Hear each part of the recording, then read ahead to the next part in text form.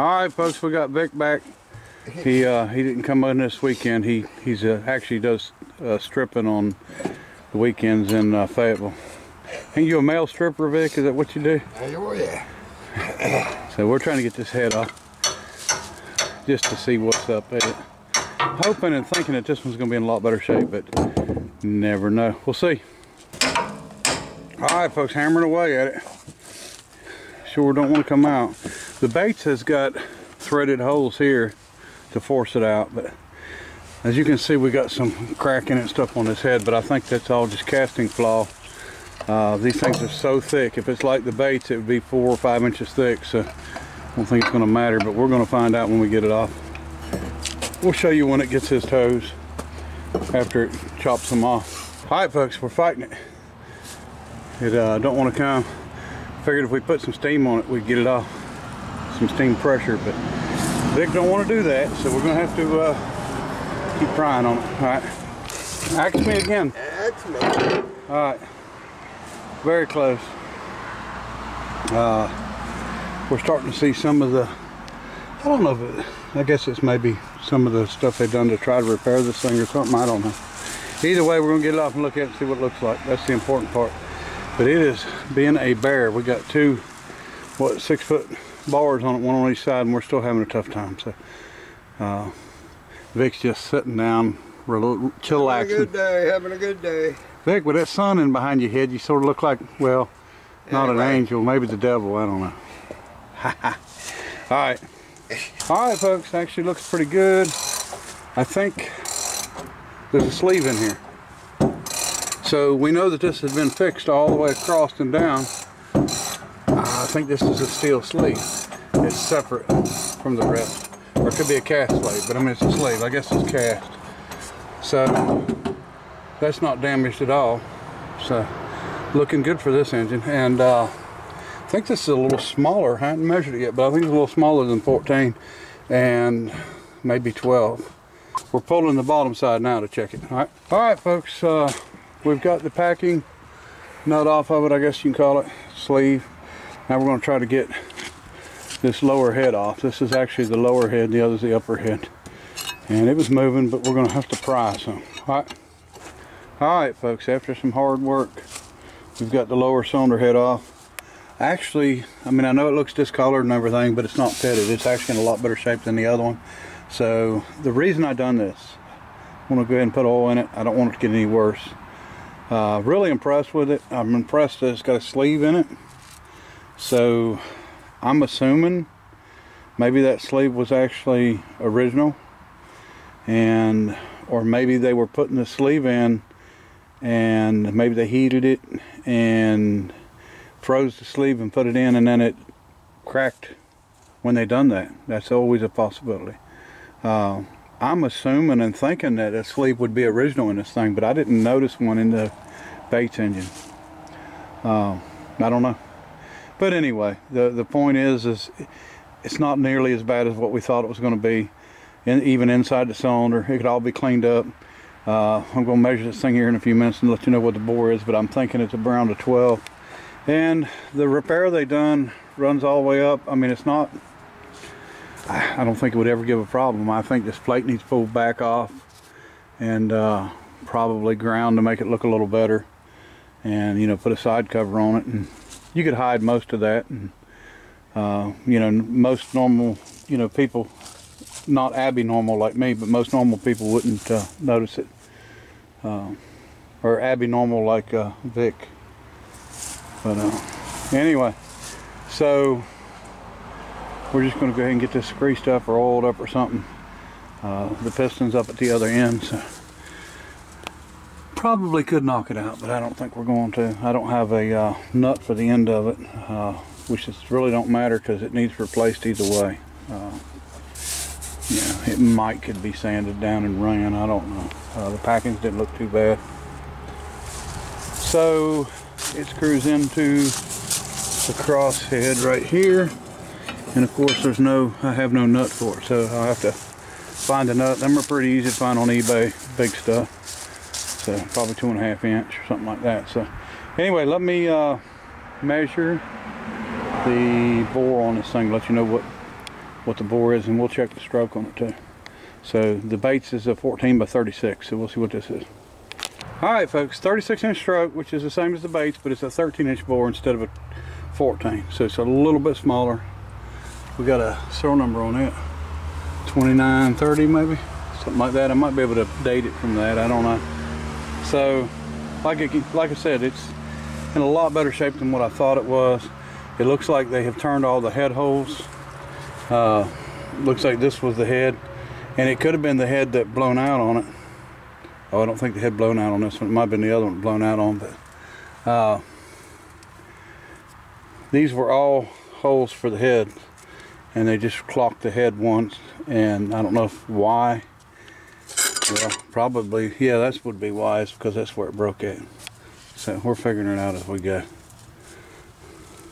So anyway, they went through a lot of work to fix this thing. I didn't look at the back to see what they done, because it probably blown out the same spot. Let's go look at that. Okay, it looked like he just fixed it up to there, but the stud did come out. There's some weld in there, so, but it's deep enough to hold. We just have to remember to be careful with this bolt. We don't want to over torque it and pull it out. Did you hear that, Vic? Yes, sir. Don't want to over torque this one and pull it out ever. So in 100 years when we put this one together, we're going to need to make sure. 100 years? Well, yeah. I mean, it's going to take us that long to get all this other ones done. Next week. Next week, yeah, okay. You're way more optimistic than me. So, looks like maybe they put a gasket seal on there. We're going to take these off either way. And, because we got to see what's under it, just to make sure. I don't think there would be anything. I think the reason they done it was to keep the metal from being on the cast. I don't think it had anything to do with a crack or anything up there, but we'll make sure. We don't have to pull the valve, I don't believe, because they cut the hole out bigger.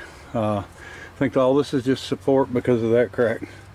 And with it being welded and all these tie bolts, I don't see any issues. It would hold up all right. All right, so what we're gonna do, Vic? We're gonna pull the piston out, or we're gonna leave it? You're the man. I think we just soak it down with some coil and let it go. And then we got to get some oil or grease or something in that cylinder.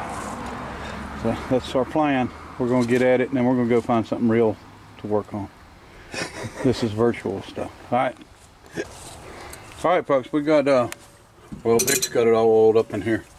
I'm pulling the covers off and finally got to see what we got for the valves, the actual Corliss valves. And the bottoms are pretty rough in there, but I mean, they'll come out and clean up, I'm sure. It's a shame that it got so much water in it, but it is what it is. What you doing, Vic? Nothing. Nothing. Taking more bolts out. Get me bolts out. This one's tight.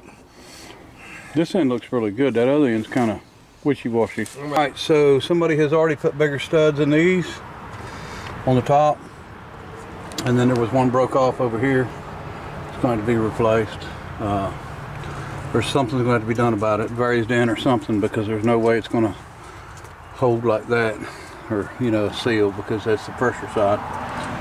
Everything else looks pretty good. We got the cylinder oiled up good. I think that piston would come out. Just need to knock it this way, but we're going to hold off on that.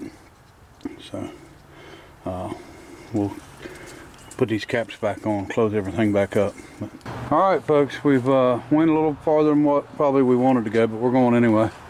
So now we're pulling valves out. This is totally stuck. These valves are not like the Bates, where the Bates went in there and the pressure just pushed them down. These things are nice and tight in here, which makes it hard to get this out. It's got this hub puller on there, putting a lot of pressure on it and not moving. So I think we're going to mix up some 50-50 mix of acetone transmission fluid and actually fill this full. And maybe if the valve's shut, it will stay. But so far we really haven't got it to move at all. But we have the top. So we wasn't going to keep working on this, but I think Vic is wanting to become a Corliss engine mechanic, and you know, he's kind of addicted to this one now, like he was addicted to the other one. So we'll get him a little bit of help somehow, maybe a hammer to the head or something like that. What do you think, Vic? All right. I hit my head on the crankshaft. Oh, that's right. He hit his head on the crankshaft too. Twice. Well, It's got 2 dents in it. I know. I see him about bent that crankshaft. But anyway, so I don't know. We're just playing, but we're going to, I guess, go ahead and we'll get that other top valve out. But I'm getting ready to mark these. We're going to mark it just like the baits were marked. 1, 2, 3, and 4. And I got a number of punches here somewhere. If I can see them and find them, I'm going to mark them. That way we're sure of what comes out of where and where it goes. All right, folks, here's where we're at. We've got the 2 top valves out. I have numbered them because they wasn't numbered like the baits was. They've only got 1 mark on them, timing marks. It's pretty simple, but these things, like I said, went in tight, come out tight. And these exhaust ones are going to be I ain't going to say the word I want to say, but they're going to be hard to do. They're going to be a bear. And but we are going to get them out. But I did learn one thing about this. So let me go to the other side and I'll show you. Okay. All right.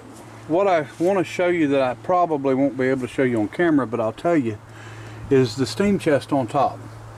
If you go through the hole with your hand and you fill down to try to fill that weld, it don't even nearly come down that far. The steam chest actually stops above that weld, a little ways above it.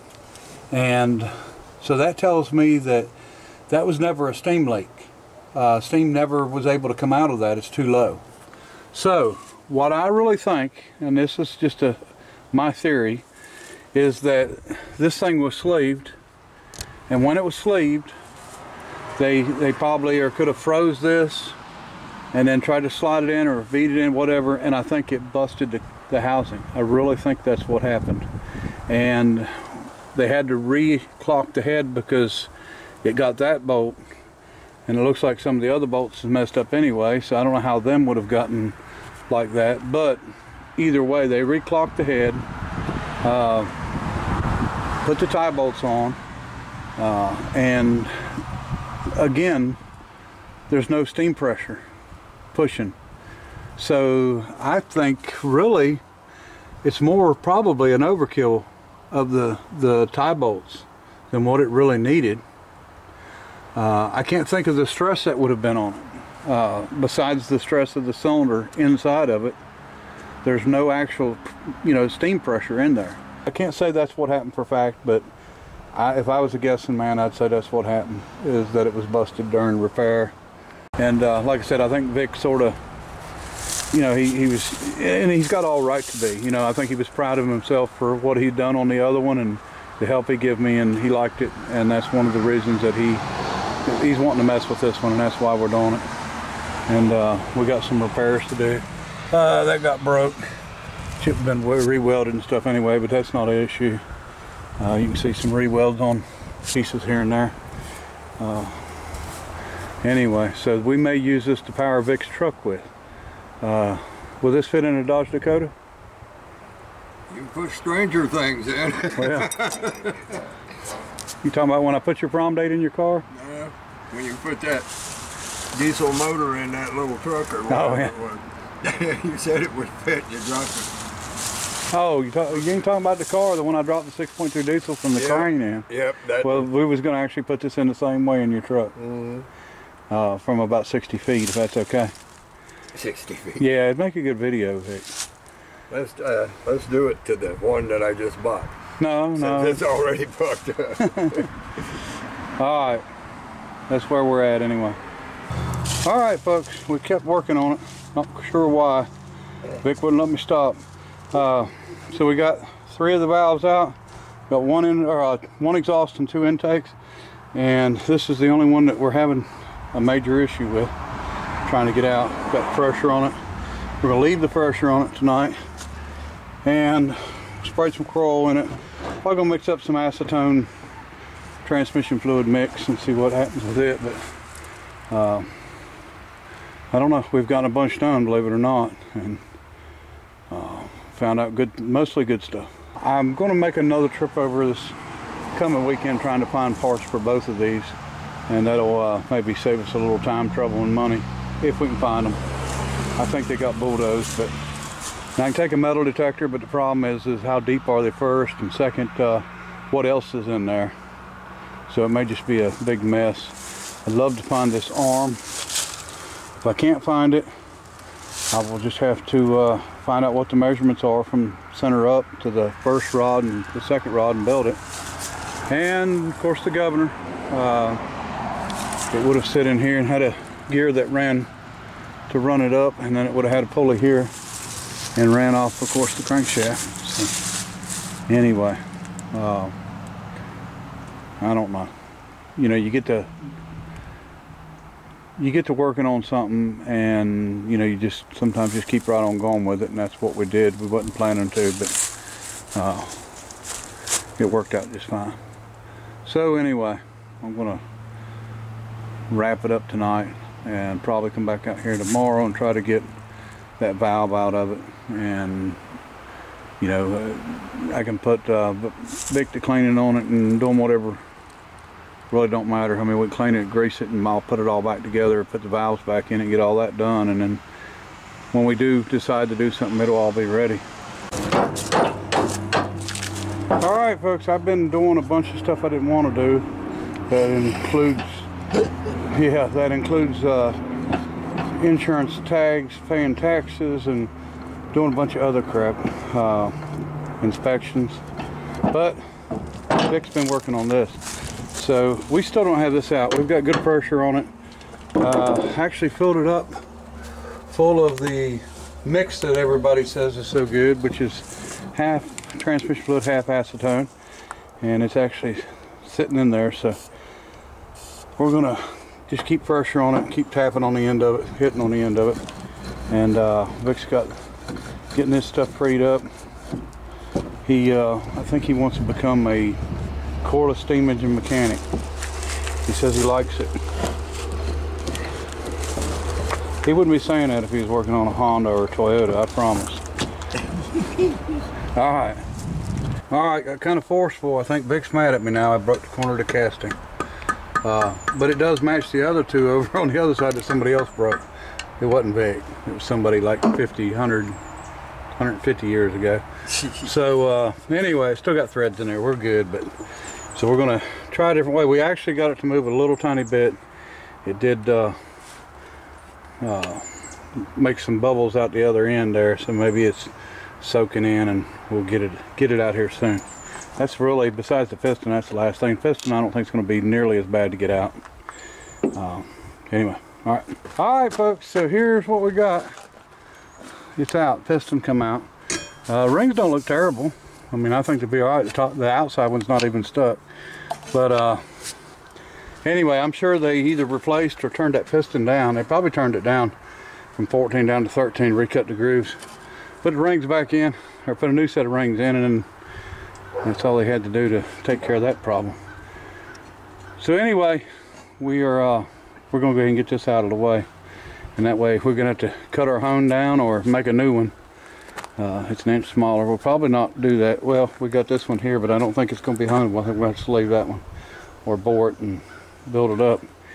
We'll figure it out. All right, folks, rusty old piston is out. I don't think the cylinder's bad. It's got some surface rust, but I don't think it's in too bad shape. You can see the piston over hanging on the forklift. Right there. Rings look good. Believe it or not, I think it'll be fine. So, weird bore, 13-inch bore. From looking at, you know, the advertisements, everything is, nothing's 13 that I seen. You know, everything goes from 10 to 12 to 14. Hey Vic, use your head to hit it. That's the hardest thing around here. Yeah, I hit that drive shaft, about it. All right, folks, we're trying to knock it through. Got a solid old hydraulic cylinder rod, and we're trying. So we'll do a little more and see what happens. All right, Vic, don't fall down.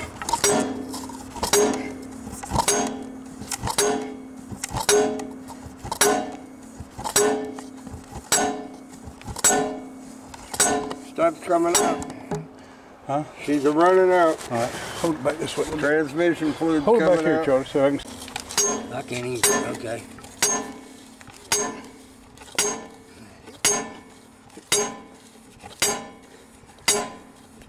All right, getting easier. Hey Vic, the way you run that vacuum cleaner, you're gonna make somebody a good wife one day. We're working on the valve, pulled it apart. We had a bunch of crap in here where it had been sitting. So we got it cleaned out, shot backed out. Right. Looks a lot better, Vic. So go around with a screwdriver. Now all that stuff won't go down into the engine when we get ready to run it, but we have got this valve this far out and I had to take a break. I'm not gonna lie, it's kicking my butt. But we're gonna get it here eventually. We got the wrist plate off and turning. We was gonna leave it on part of the way and then go ahead and clean it up. Just leave it, but we gotta replace this where it's messed up. So we just as well go ahead and do that. So anyway, that's where we're at. All right, folks, I think we're about halfway. As you can see it inside there, it's kicking our butts. You do a little bit and then you gotta stop and catch your breath. So, coming along. All right, folks, after a whole bunch of hammering and beating, we finally got it out of there. I'm gonna clean it all up. We're gonna hone it out with a ball hone. I don't know why they made these things so tight. You know, the ones in the baits are loose and then they tighten up from steam pressure. These ones here just seem like they're just tight. And the baits, there's no way that it's worn a 1/4 inch. So anyway, so here's our valve out of it. Got a little pit and stuff in it, but I mean nothing that's gonna really hurt anything. We'll get it all cleaned up and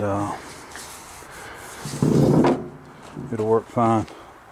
There's our valve we're working on, trying to get it freed up. Probably needs a new shaft in it, really. I mean, we may live with it, but hopefully it won't leak steam too bad. That's something we can always fix later, change, you know, work on, whatever. Pretty easy to get in and out. And like I said, we had to get the dirt cleaned out of it. The head looks good. Of course, they had to turn the head down to go down to the 13 bore. And we got a lot of work to do on the latching. Get all this stuff freed up and cleaned up. What a mess, eh? But anyway, I'm gonna let Bit work on that. And I'm got a LS swap I'm working on. We might do some video on. And I want to try to get it probably done by the 20th if it's possible. My next cruise ends the 20th. And I'd love to drive it, but we'll see. And then let Vic keep playing with this. He likes this, so I want him to do what he enjoys. So, all right, I appreciate everybody watching. Till next time, bye.